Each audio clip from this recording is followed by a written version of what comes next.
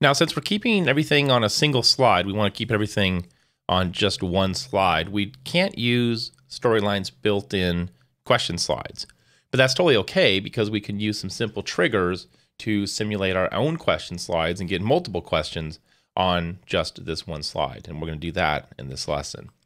So down here in the slide layers, we want to create a new slide layer, and I'm going to name this Q1.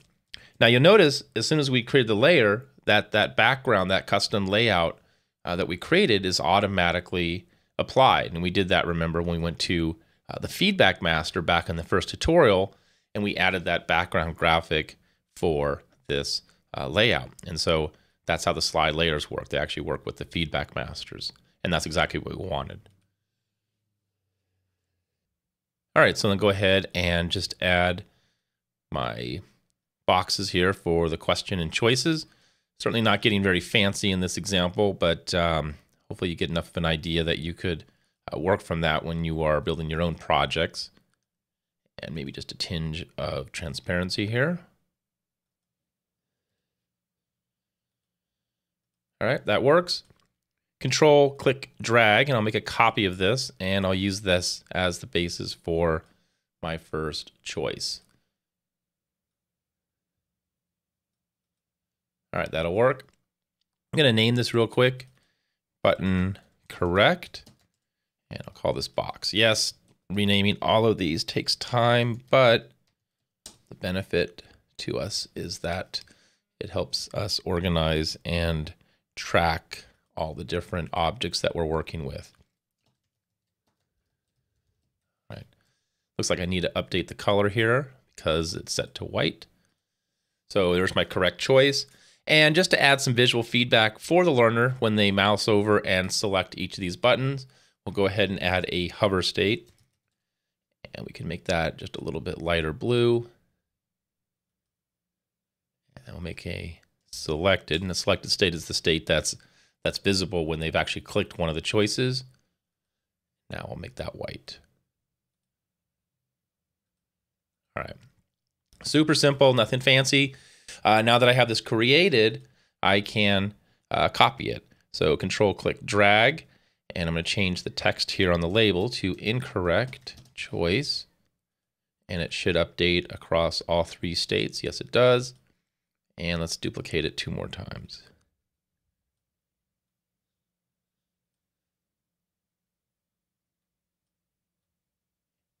So it's not button correct, it's button incorrect 1. I'm just going to copy this text here and make that button incorrect 2 and 3. So those are the 3 incorrects, and then here's my 1 correct button. Go ahead and set these up and align them to the left, and then distribute there horizontally or vertically. All right, looks pretty good for my question slide. The last thing I'll do is make a button set out of each of these because I only want one of these to be selected at any one time. And we do that by selecting all the objects, all the buttons, choose button set, and then we'll do button set 1. And that way, when we select each of these, only one of these objects will be visibly selected. And to test that, just to verify, it's a good time to test it now. Let's jump back down to the base layer, the travel game layer. And we already had that first marker button that we set up. Let's go ahead and add a trigger that says, show me that layer, and let's just test it. So show layer, and we only have one, so it's the Q1 layer when I click the button marker. And go ahead and just preview the slide. All right, so you can see how the hover effect's working here on our marker. I click it, there's my layer. I should only be able to have one of these selected, and that is working correctly, right? So I have the hovers on all of these, but when I click one, only one is showing me that dark blue color. Go ahead and close out. And I'm going to jump back over to that element slide and grab that submit button that I created. So Control C to copy it. Jump over here and let's go over to the slide 1, Q1, and Control V to paste it. And there's my button. So I just realized I need to have one more state here. So I did set up my elements, but sometimes you do forget things.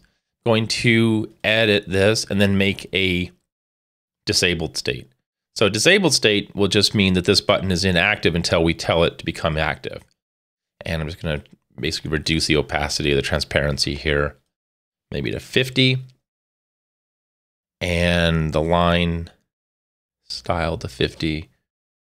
Then I'll lighten the text a little bit too. So now that I'm making this change, I'm going to copy that button back over to my holding slide just so I have it there. So done editing states, Control C to copy it, and I will get rid of this one. Let me paste the new one here first. There it is, and I'll get rid of that one. So just had to make that update. I don't need the disabled state for the continue button, but I do, and I will need it for the submit button.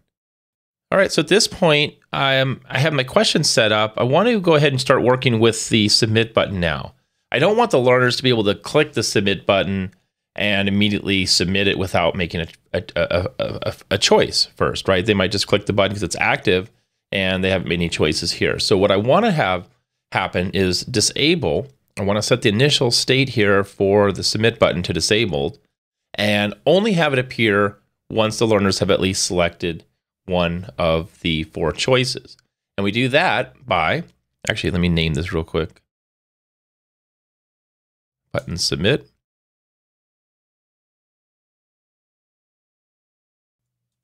Okay, so there's my submit button. So what I want to have happen is what? I want to say change the state of my submit button, right? Change the state of the submit button to normal when the state of any one of these 4 choices is selected.